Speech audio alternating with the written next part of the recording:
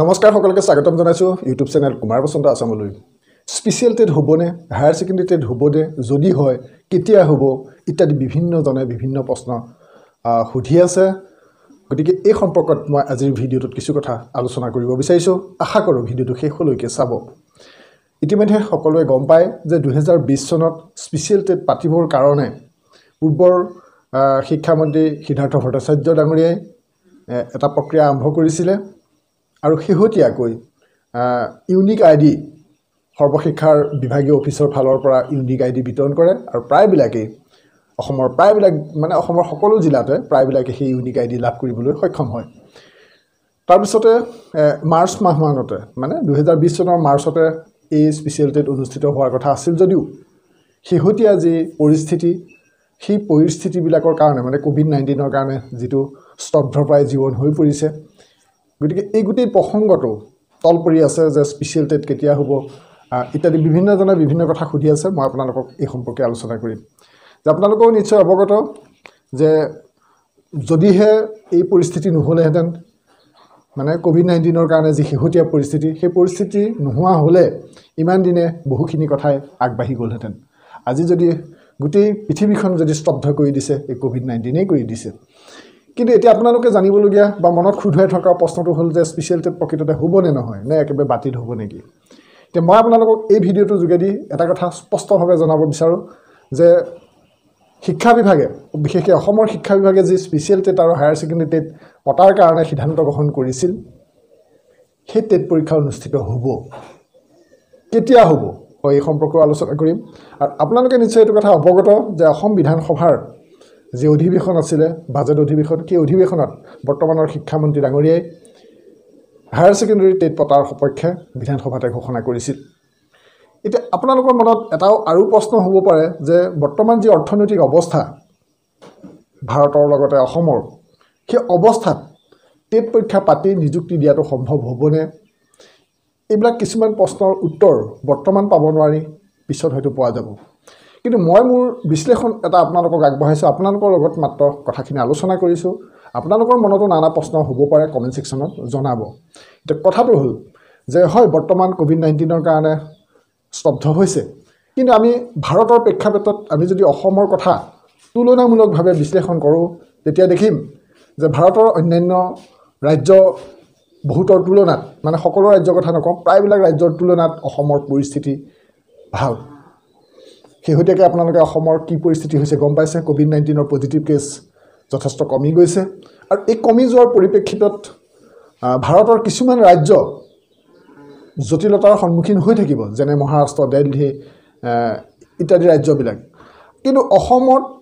যেতিয়া যিবিলাক আছে সমস্যা অসমত শেহতীয়াকৈ স্বাস্থ্যমন্ত্ৰী বা শিক্ষামন্ত্ৰীয়ে কোৱাৰ দৰে ধুবুৰী জিলাতে 2-3 দিনৰ মূৰে যি এটা কেছ ওলাইছে গোটেই ধুবুৰী জিলাৰ কাৰণে বিশেষভাৱে পদক্ষেপ গ্ৰহণ কৰিছে আৰু বাকিবোৰ জিলাৰ ক্ষেত্ৰত এই প্ৰক্ৰিয়াটো সুস্থিৰ হৈ আহিছে আৰু যিসকল কোভিড-19ত আক্ৰান্ত হৈছিল সেইসকল কমে আৰোগ্য লাভ কৰিছে আৰু নতুন পজিটিভ কেছ ওলোৱা নাই আচ্ছা নোলালে কি হ'ব সেইসকলক তাৰ লগত এই নিযুক্তি কথা জড়িত হৈ আছে মই আপোনালোকক কওঁ যে অসমত যদিহে নোলায় পজিটিভ কেছবিলাক কমি যায় সুস্থিৰ অৱস্থা হয় আৰু আমি দেখিবলৈ পাইছোঁ সুস্থিৰ হৈছে তেতিয়াহ'লে ভাৰতৰ কিছুমান ৰাজ্যত যথেষ্ট নিষেধাজ্ঞা থাকিলেও অসমৰ ক্ষেত্ৰত শিথিল হ'ব আৰু 3 মে'ৰ পিছতে আপোনালোকে কিছুমান পৰিৱৰ্তন দেখিবলৈ পাব অসমৰ ক্ষেত্ৰত আৰু এপ্ৰিলৰ 27 তাৰিখে কেবিনেট সিদ্ধান্ত হ'ব অসমত আৰু সেই কেবিনেটত কিছুমান নতুন অসমৰ ক্ষেত্ৰত কি কৰিব পাৰি এনে ধৰণৰ সিদ্ধান্ত আছে এতিয়া এই অসমত স্পেশাল টেট বা হায়াৰ সেকেন্ডাৰী টেট বা এপইণ্টমেণ্ট গোটেই কথাখিনি কিন্তু নিৰ্ভৰ কৰিছে কোভিড-19ৰ শেহতীয়া যি পৰিস্থিতি অসম কিমান দূৰ বাচিব পাৰিব তাৰ ওপৰত কাৰণ চৰকাৰৰ ৰাজকোষটো নিৰ্ভৰ কৰিব সেই ৰাজ্যখনৰ গোটেই মানে উপাৰ্জন যেটো হ'ব লাগে উপাৰ্জনৰ ওপৰত আজি যদি পেট্ৰল ডিপুবিলাকত যদি তেল ভৰাবলৈ মানুহ নাযায় তেতিয়াহ'লে সেই তেলৰ দাম যিমানেই বৃদ্ধি নকৰক চৰকাৰৰ ৰাজকোষ বৃদ্ধি নহয় চৰকাৰৰ যিবিলাক শিতানৰ পৰা ৰাজহ মানে আহে সেই শিতানবিলাকৰ লগত শেহতীয়া এই কোভিড-19ৰ কথাটো প্ৰত্যক্ষভাৱে জড়িত হৈ আছে আমি আশা কৰিব পাৰোঁ যে অসমৰ পৰিস্থিতি সুস্থিৰ হ'ব হৈছে বৰ্তমান আৰু আগলৈ হ'ব বুলি আমি ভাবোঁ কাৰণ অসমৰ দক্ষ স্বাস্থ্য আৰু শিক্ষামন্ত্ৰী ডক্টৰ হিমন্ত বিশ্ব শৰ্মাই যি শেহতীয়া দৃঢ় পদক্ষেপ গ্ৰহণ কৰি আছে এই পদক্ষেপৰ বাবে অসমত কোভিড-19ৰ কেছ ইমান দ্ৰুতগতিত বঢ়াটো সম্ভৱ নহয় আৰু অসম যিমানে সুস্থিৰ হ'ব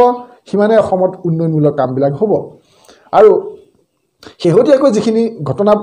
পৰিঘটনা পৰ্যবেক্ষণ কৰা হৈছে বা আমি দেখিছোঁ আপোনালোকেও দেখিছে সেই ঘটনাখিনিৰ পৰা এটা কথা বুজা যায় যে সোনকালে অসমৰ পৰিস্থিতি সুস্থিৰ হ'ব আৰু সোনকালে অসমত এই যিবোৰ নিযুক্তি দিবলগীয়া কথা আছে সেইখিনি হ'ব কিন্তু আগতে যদি মাৰ্চত হ'ব লাগিছিল হয়তো তাত 3-4 মাহ পলম হ'ব সেইটো স্বাভাৱিক কথা প্ৰক্ৰিয়াটো কিছু পলম হ'ব কিন্তু হোৱাটো হ'ব এতিয়া গোটেই কথাটো আপোনালোকৰ লগত মই কোভিড-19ক সাঙুৰি পেলাই কৈছোঁ যে অসম বৰ ভয়াৱহ বিপদলৈ নাযায় অসমত যিখিনি বিত্তীয় ঘাটি হৈছে সেই ঘাটিখিনি পূৰণ কৰিব পৰাকৈ চৰকাৰে কিছুমান ব্যৱস্থা গ্ৰহণ কৰিছে আৰু একেবাৰে উন্নয়নমূলক কামবিলাক স্তব্ধ হৈ যাব সেইটো নহয় কমে কমে হ'ব বিশেষকৈ স্পেচিয়েল টেট যেহেতু ইউনিক আইডিটো দি থৈছে ইউনিক আইডিটো দিয়াৰ পিছত স্পেচিয়েল টেট কেতিয়াও নহ'ব এনে কথা নহয় মোক বহুতে সোধে মোৰ ব্যক্তিগত নাম্বাৰত যোগাযোগ কৰি কয় হোৱাটছএপত মেছেজ কৰে ইউটিউবৰ ভিডিঅ'ত কমেণ্ট কৰে যে এইবিলাক কি হ'ব তাৰ লগতে বহুতে সুধি আছে যে হাইস্কুলৰ মানে চাৰ্টিফিকেটবিলাক কেতিয়া দিব মানে সেকেন্ডাৰী টেটৰ সেইখিনিও হ'ব কাৰণ অফিচবিলাক আপোনালোকে গম পাই খুলিছে আৰু সেইখিনি এটা কাম স্তব্ধ হৈ আছিল বৰ্তমান আকৌ স্বাভাৱিক জীৱনলৈ আগবাঢ়িব বিচাৰিছে 27 তাৰিখৰ কেবিনেটত আৰু কিছু সিদ্ধান্ত গম পাব ইতিমধ্যে অসমৰ চৰকাৰী কাৰ্যালয় কিছুমান খুলিছে গতিকে হাইস্কুল টেট পাছ কৰা সকলৰ চাৰ্টিফিকেটৰ কামবিলাক বা গোটেই প্ৰক্ৰিয়াটো বন্ধ হৈ আছিলে কমে এতিয়া আহিব গতিকে আজিৰ ভিডিঅ'টোৰ যোগেদি আপোনালোকে এটা কথা বুজক যে স্পেচিয়েল টেটো অনুষ্ঠিত হ'ব হায়াৰ সেকেন্ডাৰী টেটো অনুষ্ঠিত হ'ব আৰু হাইস্কুলৰ টেটৰ চাৰ্টিফিকেটো দিব হাইস্কুলৰ এপইণ্টমেণ্ট প্ৰক্ৰিয়াও হ'ব কিন্তু গোটেই প্ৰক্ৰিয়াটো কোভিড-19ৰ কাৰণে কিছু লেহেম গতিত হৈছে আপোনালোকেও সেইটো কথা বুজি পাইছে কিন্তু হোৱাটো হ'বই গতিকে আমি সকলোৱে এটা কথা বিশ্লেষণ কৰি আছোঁ পৰ্যবেক্ষণ কৰি আছোঁ যে অসমৰ পৰিস্থিতি কি হয় অসমৰ পৰিস্থিতিৰ ওপৰতে গোটেই কথাটো নিৰ্ভৰ কৰিছে গতিকে আপোনালোকেও অসমত কোভিড-19 মানে কোভিড-19ৰ পৰা আৰোগ্য হোৱাত আপোনালোকেও সহযোগিতা আগবঢ়াওক গতিকে যিমান পাৰি পৰিস্থিতিটো ভাললৈ আহক আমি সকলোৱে সেইটো কামনা কৰোঁ আৰু আপোনালোকক মই শেষত এইটো কথাই কওঁ যে যিসকলে স্পেচিয়েল টেট দিম বুলি পঢ়া শুনা কৰি আছিল পঢ়া শুনাটো নেৰিব বৰ্তমান যিহেতু আপোনালোকে লকডাউনত বা ঘৰতে থাকিব লগা হৈছে গতিকে আপোনালোকৰ কাৰণে সোণালী সুযোগ যে কোভিড-19 সদায় হৈ থাকিব সদায় লকডাউন হ'ব সদায় এনেদৰে স্কুল কলেজ বন্ধ হৈ থাকিব সেইটোতো নহয় স্বাভাৱিক জীৱন আকৌ আহিব আৰু শেহতীয়াকৈ কোভিড-19ৰ যি ভেকচিনৰ কাৰণে ভেকচিন মানৱ দেহত পৰীক্ষণ চলি আছে আৰু আমি আশা কৰিছোঁ খুব সোনকালে ভেকচিন ওলাব আৰু ভেকচিন ওলোৱাৰ লগে লগে এইবোৰ চিন্তা দূৰ হৈ যাব আকৌ স্বাভাৱিক জীৱন যাত্ৰা আহি যাব মাত্ৰ ভেকচিন ওলোৱালৈকে কিছু অলপ আতংকত থাকিবলগীয়া হৈছে গতিকে আপোনালোকে যিসকলে পঢ়া শুনা কৰি আছিলে পঢ়া শুনা কৰি থাকক পঢ়া শুনা নেৰিব কাৰণ আপোনালোকৰ কাৰণে এটা প্ৰিপেৰেশ্যন কৰিবলৈ যথেষ্ট সুবিধা হৈছে আৰু আপুনি যদিহে ভাবিছে যে পৰীক্ষা নহ'ব বুলি যদি আপুনি কিতাপ পত্ৰ সামৰি পঢ়া শুনা এৰিছে কিন্তু আপোনাৰ ডাঙৰ লোকচান হ'ব কাৰণ আপুনি সেই কিতাপ পত্ৰ এৰিছে বেলেগ এজনে আকৌ কিন্তু পূৰা পঢ়ি আছে সময় গৈ কি হ'বগৈ তেওঁলোকে টেট পৰীক্ষাত যথেষ্ট নম্বৰ পাই পাছ কৰিব আৰু আপুনি অৱহেলা কৰাৰ বাবে হয় পাছ নকৰিব নহয় পাছ কৰিলেও মুৰামুৰিকৈ পাছ কৰিব কিন্তু ডাঙৰ লোকচান হ'ব অসমত বহুতে কিন্তু পঢ়ি আছে আৰু বহুতে কিন্তু পঢ়িবলৈ এৰিছে মানে গতিকে মই যিসকলে পঢ়ি আছে সেইসকলক মই ধন্যবাদ জনাইছোঁ তেওঁলোকৰ মন ভাগি যোৱা নাই আৰু মোৰ এই ভিডিঅ'টোৰ যোগেদি মই যিখিনি কথা ক'লোঁ সেইখিনি কথা শুনাৰ পাছত অন্ততঃ স্পেচিয়েল টেট আৰু হায়াৰ ছেকেণ্ডেৰী টেট দিম বুলি ভবাসকলে অন্ততঃ পঢ়া শুনা কৰক আৰু লগতে মই কওঁ যে চি টেট অনুষ্ঠিতটো হ'বই কিবা কাৰণত 2 এদিন হুকিব পাৰে এতিয়ালৈকে খবৰ অহা নাই কিন্তু চি টেট যিবিলাকে দিম বুলি ফৰ্ম ফিল আপ কৰি থৈছে এইকেইদিন আপোনালোকৰ কাৰণে সোণালী সুযোগ সদ্ব্যৱহাৰ কৰক ভাল ধৰণে প্ৰিপেৰেশ্যন কৰক আৰু প্ৰিপেৰেশ্যন কৰি আপোনালোকে পৰীক্ষাৰ কাৰণে আগবাঢ়ক গতিকে এই ভিডিঅ'টো চোৱাৰ পিছত আপোনাৰ মনত অকণমান হ'লেও আশাৰ সঞ্চাৰ এটা হৈছে আৰু মই আপোনালোকক যিসকল মোৰ পুৰণা ছাবস্ক্ৰাইবাৰ সেইসকলক আগতে কোৱাৰ দৰে কওঁ যে 2019 চনত টেট পৰীক্ষা হ'ব বুলি মই 100% নিশ্চিতি প্ৰদান কৰি কথা কৈ আছিলোঁ মোৰ চেনেলত